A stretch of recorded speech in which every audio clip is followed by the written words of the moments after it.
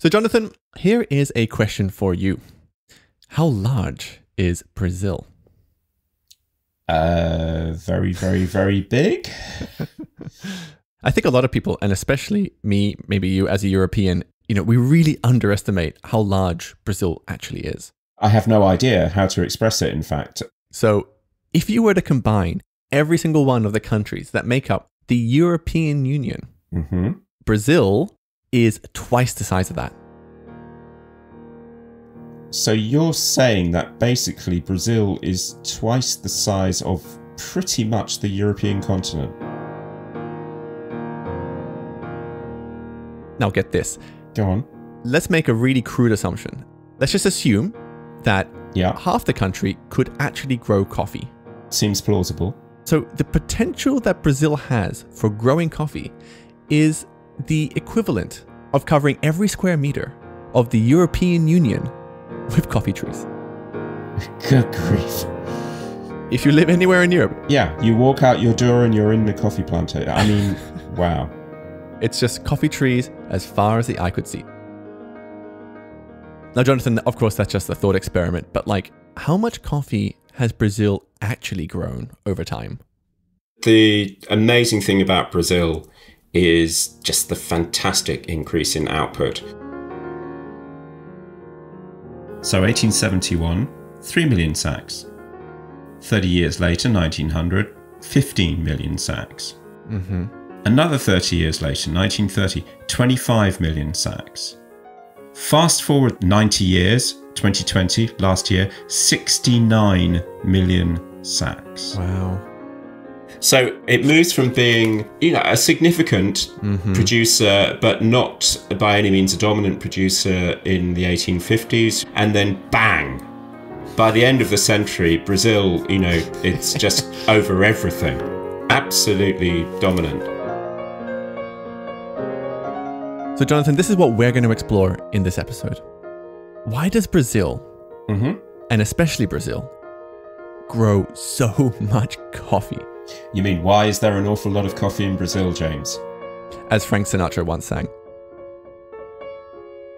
And as we explore this question, we're going to touch on this really curious point in history where, we're in a system of slavery capitalism, and that transitions to post-slavery capitalism.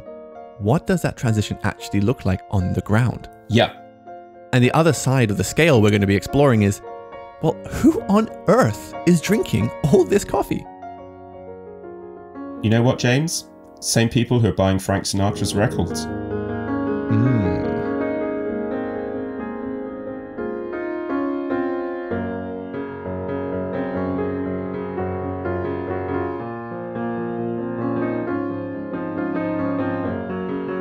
I'm James Harper, the creator of Filter Stories, a coffee documentary podcast. And I'm Jonathan Morris, author of Coffee, A Global History. And this is A History of Coffee, a 6-episode series where we explore how a tiny psychoactive seed changed the world and shapes our lives today.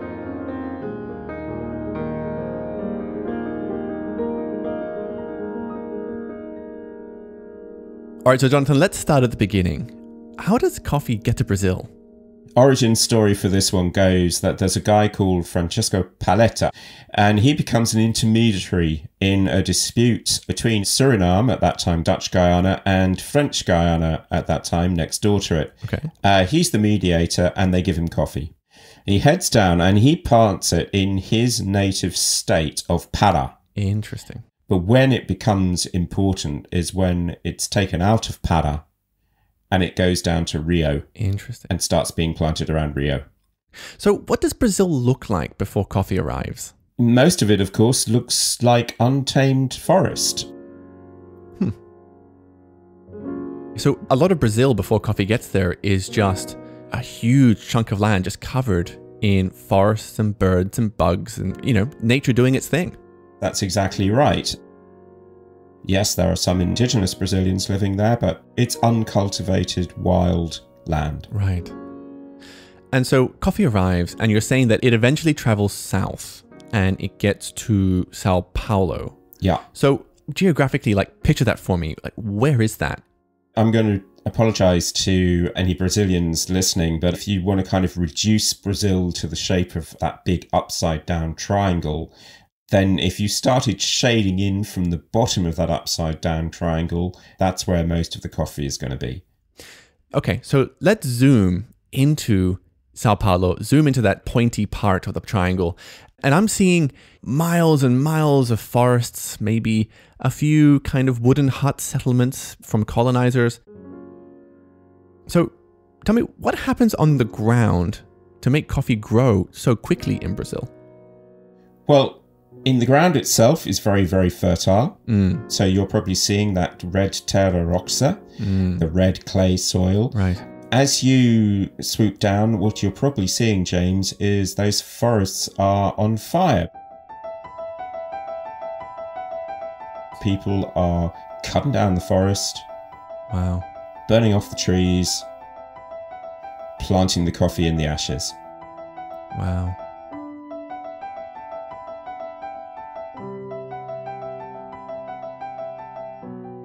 If you flew over a few years later, you'd also see one other thing, and you'd see the first railways snaking down into Santos and Sao Paulo.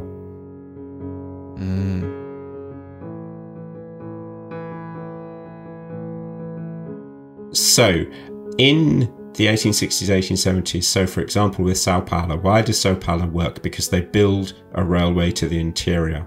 And once you build a railroad, you can ship all the coffee on the railroad. And that's why the port of Sao Paulo, which is known as Santos, that is how it becomes synonymous with coffee, because basically your rail links take you all the way down to Santos. I'd just like to contrast that with, say, Yemen, where if you want to know how to make coffee really hard to grow and very hard to transport, I mean, just look at Yemen. Yeah. It's an excellent contrast because everything is different. It's full of those tiny little terraces, tiny little peasant farms, basically. In Brazil, there are these huge plantations, enormous mega farms.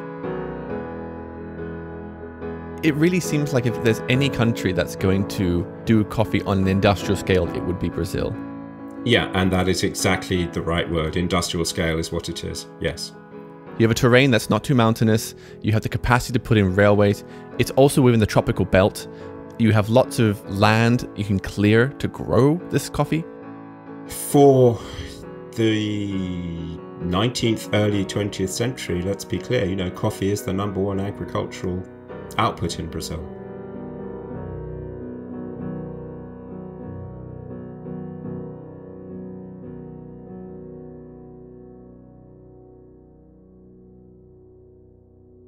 Now, Jonathan, I know that coffee, when it was first introduced to Brazil, was grown using slave labor. Yes. So what's that story? It's estimated that 40% of all enslaved Africans ended their journey in Brazil. Wow. So it's a huge slave importing country and slave economy.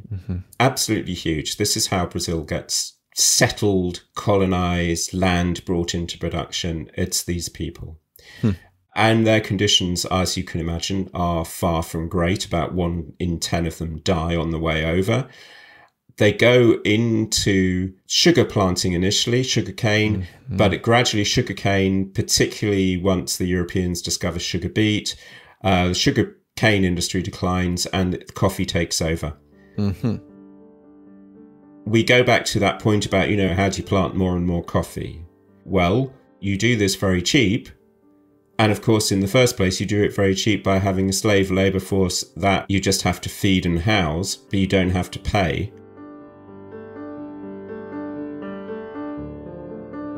When was slavery officially abolished in Brazil? It's a slow process, but the first and most critical thing to say is Brazil is the last of the sort of the recognized Western nations to abolish slavery. Slavery isn't completely abolished until 1888.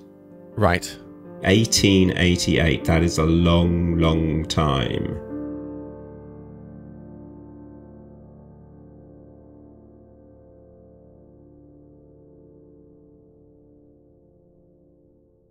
So, Jonathan, what I'd love to do is zoom in down into one of these giant coffee plantations in Brazil.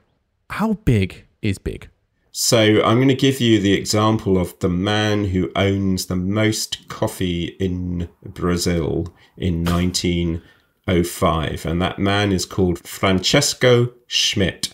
What a bizarre name. Yes, it's a German surname because he's from German stock. I think he is second generation Francesco, so they've given him the Francesco from being in Brazil.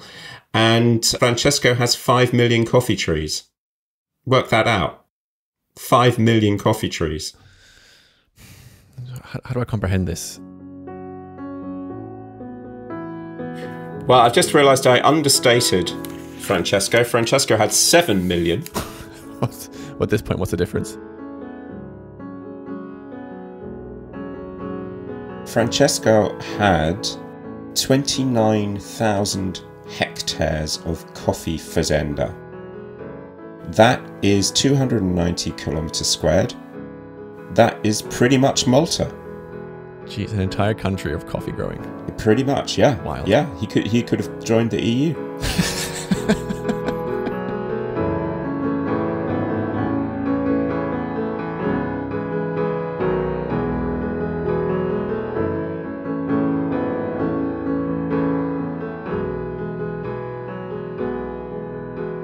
One thing that I'm struggling with here is we look at coffee prices.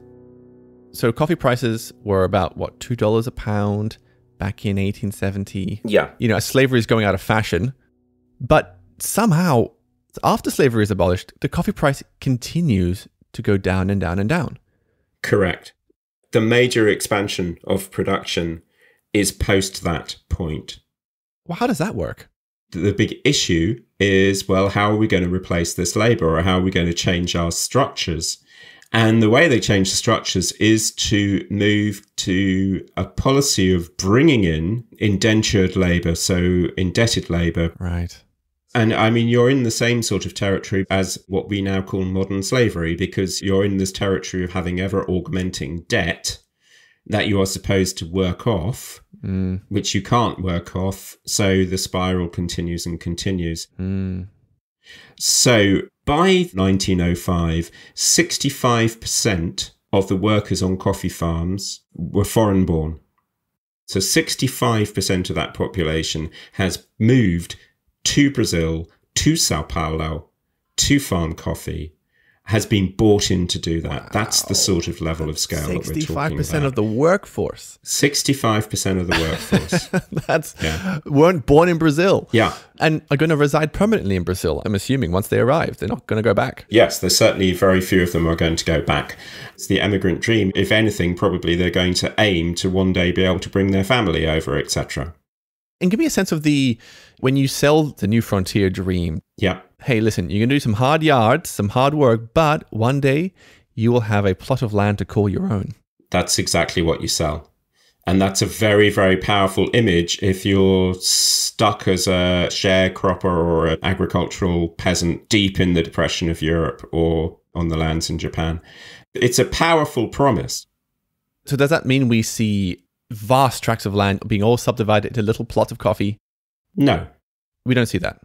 Probably about a third of the total land is probably relatively small scale farms. Right. But I mean, the top 20% of farmers, if you like, own 80% of the land. Wow.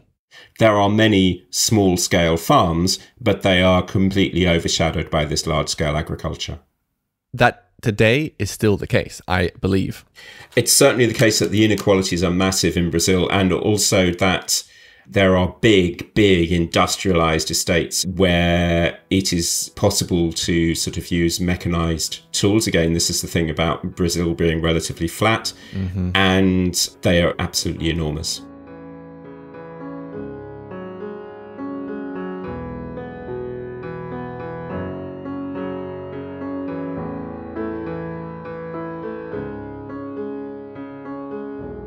So Jonathan, as we enter, the 20th century, who is coming over into Brazil to work these farms? Basically, they are peasants from Europe. So Portugal is one, some from Germany, some from Eastern Europe, but Italy in particular. Italy is the primary supplier of people, and of course, a really interesting country to talk about. So why so many from Italy? Italy had at that time a lot of overpopulation in backward agricultural areas, but the Italian government actually refused to allow emigrants to be sponsored onto those schemes to Brazil by about, I think it's 1902, because the schemes were so unfair. Huh. Now, that's quite a big statement from an Italian government at that time, because there's plenty of reason for them to want to encourage people to leave. The poverty in Italy itself is very desperate. And in fact, those emigres from Europe gradually become replaced also with emigres from Japan. So I've told you all of that, and now I want to tell you one more thing, because it's quite important. Mm-hmm. What happened to the enslaved people? Because the answer is actually really sad. Mm. So these enslaved people who are now freed, where are they going to get a livelihood? And the answer is they enter into contracts pretty similar to the ones under which they were enslaved. In other words, that they basically still work for these estate owners on the principle of being fed and maintained in subsistence. Wow. And indeed, there is an interpretation of Brazilian history at this point that goes, why did they recruit all these people from Europe and Asia?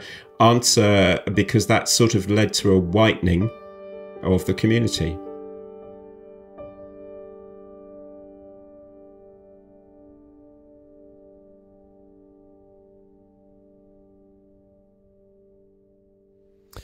All right, so Jonathan, you shared with me an image here, and it's of a train. Yeah. And there are all these workers, and they're kind of grabbing these sacks of coffee, 60, 70 kilo sacks of coffee, and they're throwing them down this chute, this hole. We've talked about creating a supply chain under colonialism, but now what we're talking about is really creating an industrial system. You know, the amazing amount of work that's being done in terms of building up of the port, building up a system where the coffee arrives into the port, can get straight onto the freighters. It kind of goes almost through an underground railway type system at one point, so it dumps out onto the ships. We talk about steamship, the telegraph system, which comes in the 1870s so that we have much closer coordination. And the other thing to say, that, of course, is we have a banking and a credit system that's tied together. A lot of that is, you know, we have European and American banking houses and large speculative monies going in and out of Santos. The creation of an extremely wealthy, and I mean extremely wealthy, the people on a parallel with Francesco and his 7 million trees, similarly sort of hugely wealthy merchants in the port itself, these sort of barons. So we're building a whole infrastructure, really. This is the infrastructure of this system, whereby ultimately coffee gets quicker and quicker and cheaper.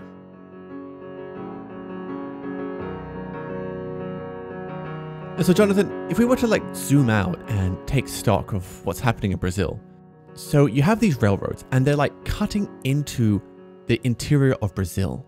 And the deeper these railroads go, the further coffee spreads. So, I mean, technology is enabling the rapid destruction of virgin land. And the more you grow, the more supply there is, and the price drops. Now, when I contrast that to the last episode, we saw how slavery contributed to a much lower coffee price. And there, human lives were being squeezed to get a cheaper cup of coffee. And it feels like at this time in history, in Brazil, it's the environment that's getting squeezed to get a cheaper cup of coffee. Absolutely, yes. I mean, you're absolutely right. The environment is transformed and a lot of things lose on that basis, because if you really want to see the price for this, it's not just the price of all the coffee trees, it's the price of those areas where the coffee is exhausted. So if we go back to the area around Rio, there's a lot of coffee produced in Rio in the sort of the second half of the 19th century. And then it really, really drops in terms of production. Partly that's because of the coming on of what we might call Santos and Sao Paulo, partly because basically it's worked out. The land's exhausted. The land's exhausted, can't produce coffee of the quality that's coming elsewhere. It's done. It's done for. Wow. If you ever tasted Rio coffee, you know that Rio is the name for a fault in coffee. Oh, really? Yeah, mouldy, basically. It smells mouldy because the standard of production and the coffee quality.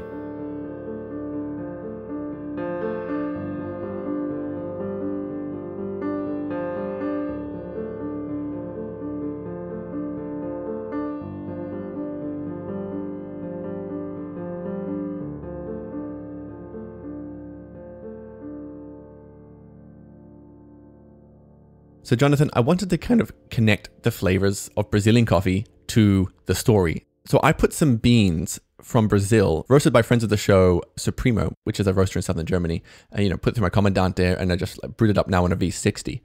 And I got to say, it's tasting pretty good. I put it through the Sage grinder and made it as a French press. Very pleasant. Yeah, and this Boa Vista has this classic Brazilian profile. It's quite nutty. I really got that in the aroma. Tell you what though, James, what made this a bit of a specialty coffee moment for me, unlike some Brazilians, this also has lovely fruit notes in it. These flavors here, your fruit notes, my nutty note, we're talking about the drinking of Brazilian coffee. Now, Brazil is producing, a huge amount of coffee. And let's explore who was drinking it 100 years ago. Well, that's a fairly simple answer. We were talking about the height of Brazilian coffee in the 1900s. And at that time, Brazil is making 80% plus of the world's coffee, and 70% plus of that Brazilian coffee just goes to one market, and that's the United States. But how does the US all of a sudden just start drinking so much coffee? It's not like they wake up one morning, it's like, I really fancy a cup of coffee. Okay, so I know that America, in the 1700s, it has a very small population. But I mean, the population explodes over the next couple of hundred years, and a lot of people come over from Europe. Does that have something to do with Americans' love affair with coffee? Actually, it is the big expansion of migration from Europe to the US again in the second half of the 19th century. Find the immigrant dream, the dream of America. These people, what do they associate with success? Well, one of that is being able to drink coffee. Are you saying the American dream is based on the idea that everyone can afford a cup of coffee? I think that becomes a part of the American dream and is one that's fulfilled. By the 1940s, 98% of US households report drinking coffee. So, it is part of the American dream in that sense. Wow. But at one point, Americans weren't drinking as much coffee. So how did it go from a state of not drinking so much to 98% of all households drinking coffee? Well, if we look at consumption per capita, number of pounds of coffee. Right. In 1800, it's about 1.65. In 1830, it's just under 3. In 1860, we're at 5.78. So we're pushing 6. Yeah. So let me just be clear about this. Between 1800 and 1860, coffee consumption per person goes up from 1.5 pounds to 6 pounds in like 60 years. So we're seeing some fairly rapid increases. And that's about the point that I think industrialization really kicks in. And then by 1920, we're up to just under 12 pounds per capita. Yeah. Wow. So from 6 to 12 in those 60 years. And if we want to just finish that off, the 1950s, probably about 16 pounds per capita, with some points reaching 19 pounds. So we're seeing a massive, massive increase. Okay, so Jonathan, let me just put that into perspective. Okay, so I drink 3 cups of coffee a day. That's 30 grams of coffee. Do the maths. That is about 11 kilos of coffee a year. About 24 pounds. So if the average American is drinking 19 pounds of coffee a year, the average American, that means the average American is kind of like me. They are heavy coffee drinkers. Yeah, it became a very caffeinated society. There are several stages on the way to that. So I want to point to one big thing, and that is the American Civil War.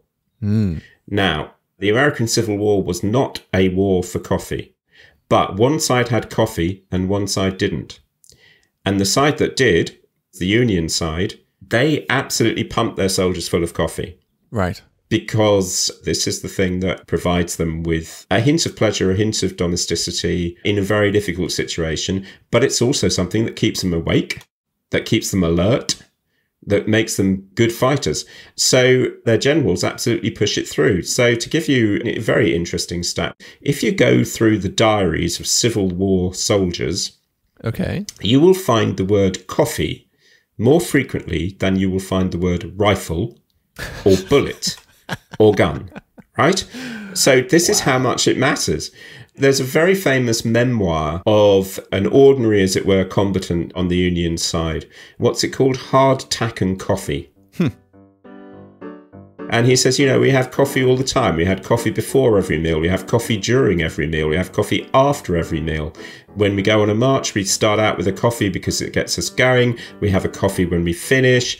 If you look at the camp at night, all you'll see is lots and lots of fires with people brewing coffee. Wow. They put up the ration to the point that you could probably, certainly using the amounts that they were given in those days, make about 10 cups of coffee a day. 10 cups a day.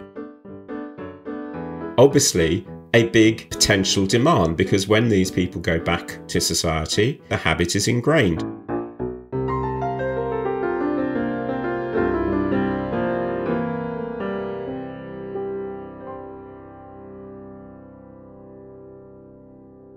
So we have a transition from green coffee, where everyone's roasting their green coffee themselves, but then at some point, the roasting aspect of that is taken away from the household, and is done by a company. If I went down to my local greengrocers and I looked at the quality of the fruit to make a smoothie, it's like, I want this apple because it's really ripe. Yeah. And I'm going to make my apple smoothie. But then that gets transformed to, no, here is a pre-packaged, ready-made apple smoothie for you. You can buy off the shelf. Yeah. And that's the same thing that happens with coffee roasting. Yeah. And what's very interesting, James, is that you've actually hit on one of the ways in which this coffee was marketed. One of the first big marketers is Arbuckle's. And their adverts, they have things like, a picture of a woman going, oh no, I've burnt my coffee again. And the gentle friend says, there's no need for this. Just buy your coffee pre-roasted. Buy Arbuckle's. They roast it perfectly every time. There's no shame in you messing up.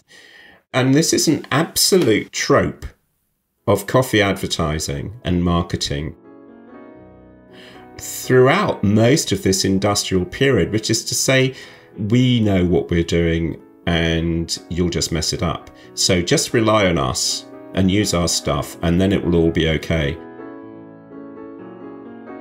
And a lot of it is very targeted at housewives, at newly married women. Right. Are you going to get your husband's coffee right? Are you going to make sure your husband's coffee's okay? What if your husband doesn't like the coffee? Oh my God, you don't know how to make coffee, right? Listen, it's a breeze. Just buy us. We've got it sorted for you. We've got it covered for you.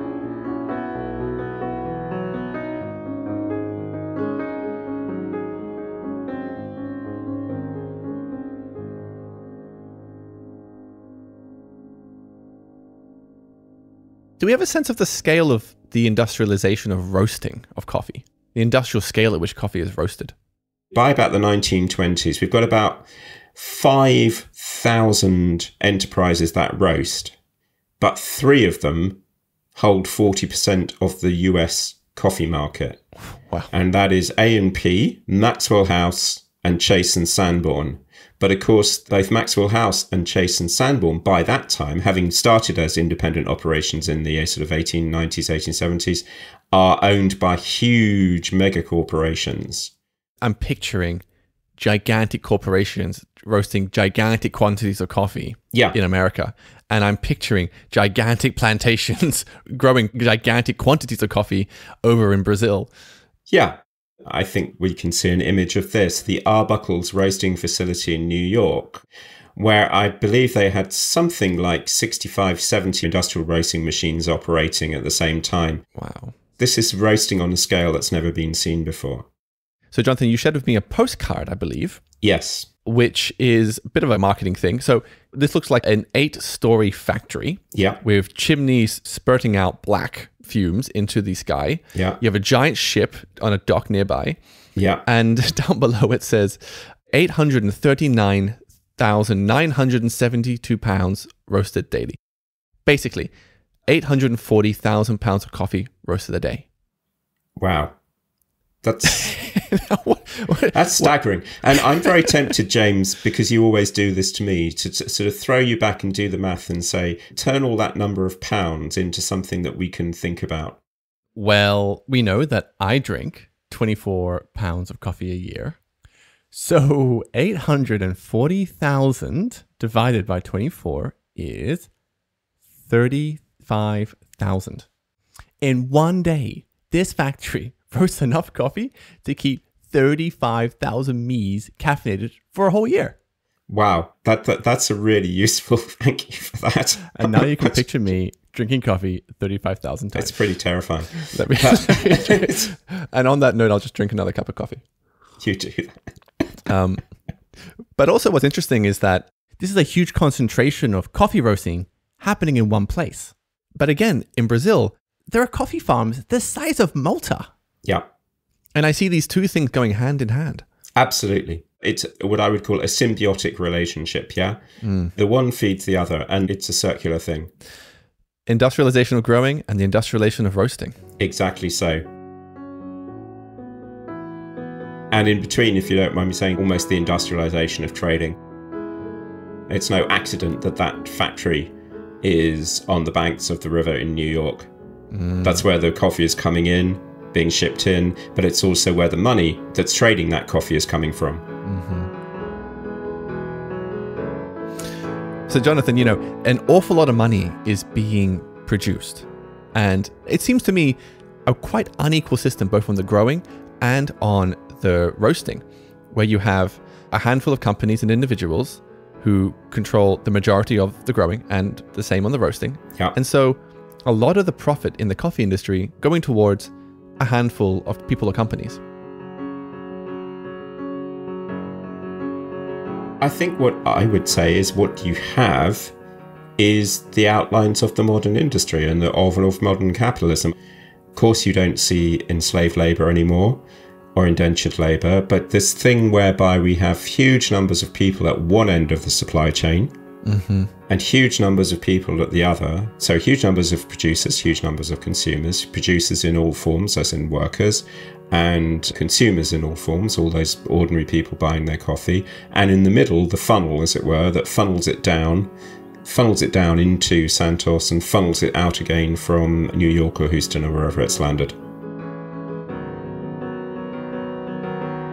That sort of funnel in, funnel out, and that is what our system still looks like. Now, you could say that's what any capitalist commodity chain system looks like, but that is certainly how the coffee chain looks at this point.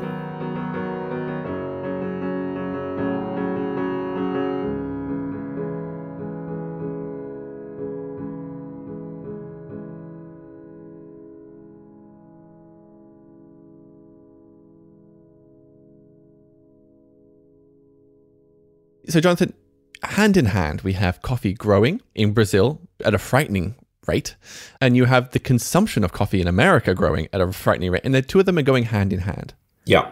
So tell me, why on earth am I looking at an image right now that you sent me? It's a bunch of people in Brazil. We're at the front of a steam engine, and they're throwing flammable material into the engine to move the thing forward, but they're not throwing coal in there. No. They're throwing coffee. They're throwing coffee mixed with a bit of petroleum because they've got to get rid of the coffee. This is the huge problem that faced Brazil when oversupply outstrips demand and they had become desperate to take any measure to stop it depressing the price too much. Now, in the 30s, we have a combination of Brazil's biggest ever coffee harvests and, of course, the Wall Street crash and the Great Depression destroying demand. And the resultant problem for the Brazilian government is how the hell do we keep the coffee price at a level where it's still profitable for the country? So what do? You know, you've got too much coffee. Well, what you do is get rid of the coffee. You try finding other uses for it. Well, one use they tried was, let's see if we can power our trains with it. They tried to make it into cattle feed, apparently, which wow, that would have been the poor got cows. Some pretty wired cows. Unsurprisingly, that didn't work. Poor animals. But I mean, the two basic things that they did were destroy it. Destroy it by burn it, or destroy it by dumping it in the sea. In the 30s, the Brazilian state set up huge incineration plants, about 75 of them. Right. And to give you the indication of the scale, they burnt the equivalent of 3 years' global supply of coffee. Right? Wow. 3 years of global supply, because there was that much over.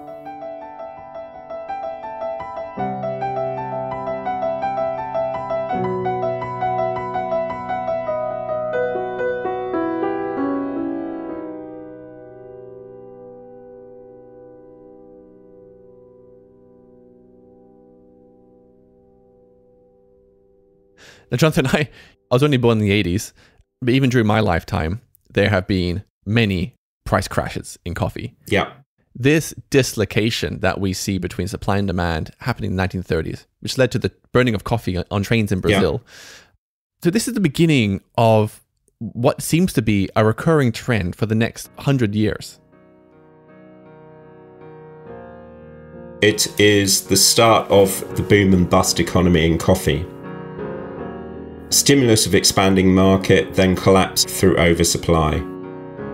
Rebalancing through some kind of catastrophe, and we're back where we start.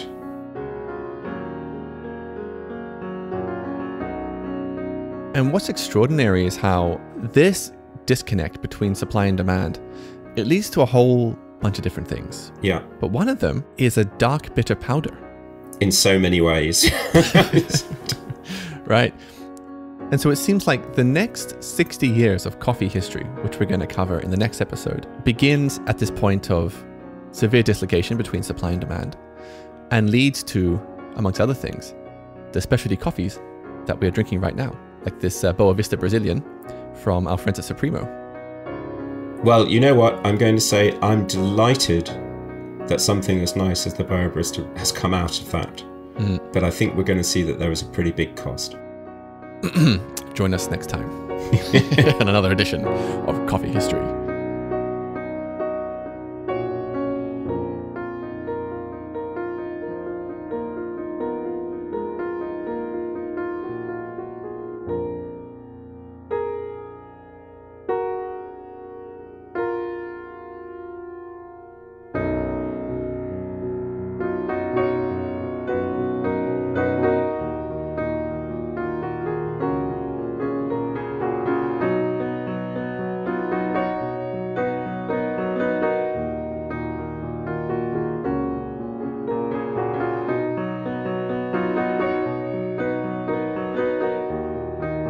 Thank you for listening to this episode of A History of Coffee. If you would like to listen to the next episode, episode 4, it is actually already out on the A History of Coffee podcast channel. Head over there, there's a link in the show notes, click subscribe. Now, I've put images of Brazilian coffee farms on my Instagram channel at Filter Stories Podcast. And I have put up on my Instagram channel at Coffee History JM images of Americans drinking coffee, particularly during the times of the Civil War. And while you're there, don't forget to check out our Instagram live session where we explore what the British were doing in Ceylon, modern-day Sri Lanka, with coffee. And if you want to dive deeper into any of these stories, I also highly recommend checking out Jonathan's book, Coffee, A Global History, and we've put a link in the show notes. Thanks, James. And in fact, I'm going to give away one copy of Coffee, A Global History. If people would like to write a review on Apple Podcasts, tell us what story resonated with them the most. We'll draw one at random from those reviews, and a copy of the book will be sent to them. But of course, you're all anonymous on Apple Podcasts, so send a screen grab of your review to me at hello@filterstories.org, and we'll choose an email at random and then get in touch for further details.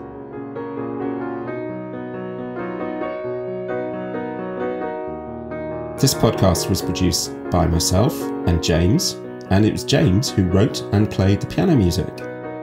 I hope you enjoyed it. Thanks for listening, and we'll speak to you next time.